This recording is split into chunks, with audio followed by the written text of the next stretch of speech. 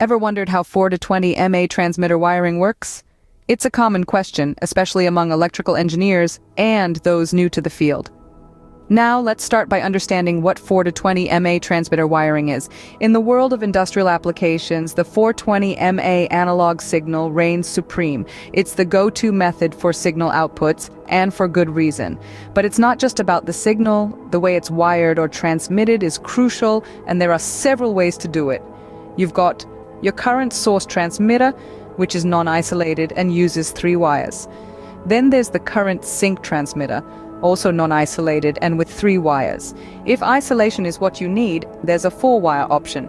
And let's not forget about the 2-wire loop-powered transmitters. Each type has its place, and most modern transmitters can switch between sink or source format. But remember, some transmitters are limited to either a sink or source configuration. Ready to dive deeper into each type of wiring and their unique features? Hold on, as we're about to demystify this complex topic. Let's begin with the 2-wire transmitter wiring.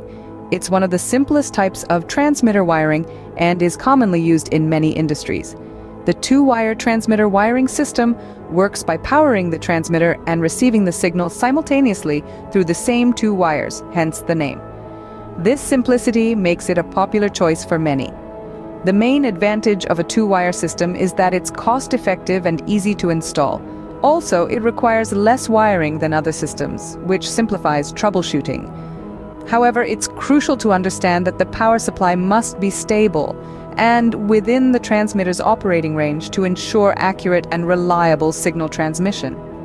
Commonly, you'll find 2-wire transmitters in industries like manufacturing and process control, where simplicity and cost-effectiveness are paramount.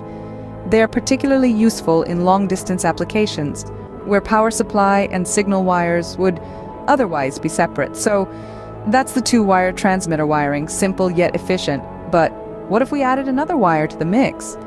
Moving on, we have the 3-wire transmitter wiring.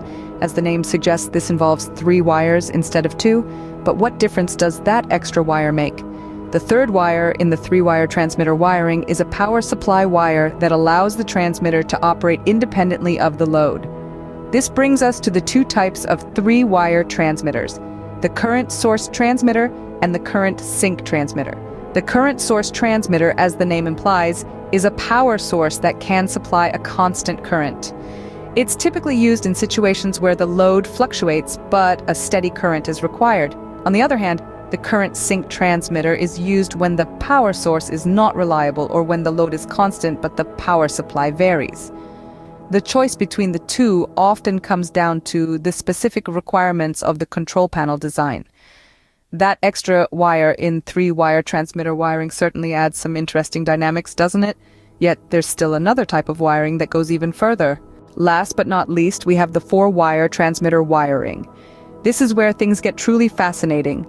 Unlike its 2-wire and 3-wire counterparts, a 4-wire transmitter has separate power supply and signal connections. This provides a key advantage. It can handle more complex applications that require additional power. In a 4-wire configuration, 2 wires are used for power supply connections, and the other 2 are used for signal output. This allows the transmitter to operate independently of the load, enabling it to deliver a consistent signal regardless of load changes. One of the primary reasons why a 4-wire transmitter is often chosen is its ability to offer full electrical isolation between the input and output, reducing the risk of interference. However, it is important to note that the choice of transmitter wiring depends largely on the specific needs of the control panel design and the application requirements. With the 4-wire transmitter wiring, we reach a new level of complexity and versatility. But remember, each type of wiring has its place. Now that we've explored the different 4 to 20 mA transmitter wiring types, let's summarize what we've learned. The 2-wire transmitter, the simplest form, is loop-powered with the power source and receiver combined into one unit. It's popular due to its simplicity and cost-effectiveness. Moving on, we have the 3-wire transmitters, which come in 2 varieties: the current source and the current sink. The source transmitter allows the current to flow from the transmitter to the load, while the sink transmitter allows the current to flow from the load to the transmitter. Lastly, we explored the 4-wire transmitter, which is fully isolated and provides separate power supply and signal lines. This makes it ideal for applications where high accuracy and isolation are crucial. Remember, the choice of wiring depends on the specific requirements of your application.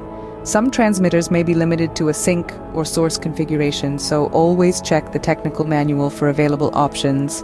And there you have it, a comprehensive guide to 4 to 20 MA transmitter wiring. No matter which wiring you choose, remember, it's all about finding the right fit for your needs.